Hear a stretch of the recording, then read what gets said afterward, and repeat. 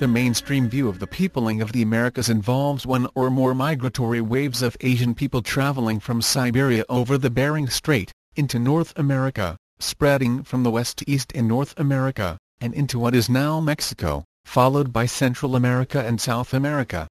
The assumptions built into this view of the Siberian First model assumes that the earliest archaeological sites and spare point evidence should be located further and further north and west, with the earliest sites in the northwest of the North American continent.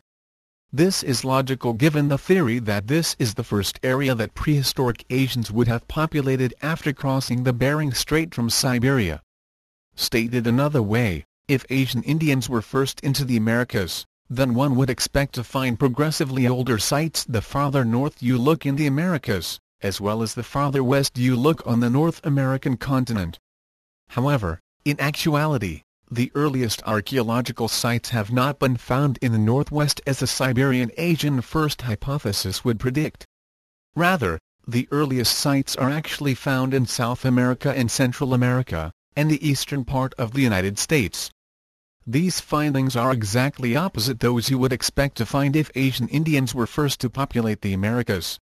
For example, as noted in the article, Kenosha Dig points to Europe as origin of first Americans from 2002, Dennis Stanford of the Smithsonian Institution, and lithics expert Bruce Bradley stated that if the original migration came from Europe, it would be logical to find more older sites in the eastern United States, as has been the case in recent years. Further, in a story published in the CS Monitor in 2004, the author echoed this general finding that the archaeological sites tend to be significantly older in Central and South America as compared to North America. In short, it was reported that a Clovis first approach fails to explain significantly older sites in Central and South America. This is opposite of what one would predict if the first Americans were Indians who migrated from Asia into the Americas.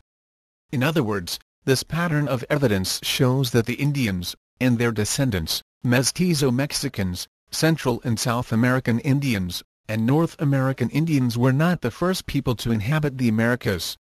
Finally, as reported in the article, Immigrants from the Other Side, by James Chandler, quote, even before 1997, when a panel of authorities inspected the Monteverde site in Chile and conceded that radiocarbon-dated evidence of human occupation predates the earliest Clovis sites in North America by 1,000 years, which makes it difficult to defend the theory of a north-to-south population movement, Smithsonian archaeologist Dennis Stanford was looking in a different direction for the origin of the first people that entered America. He was looking not west to Asia, but east to Europe.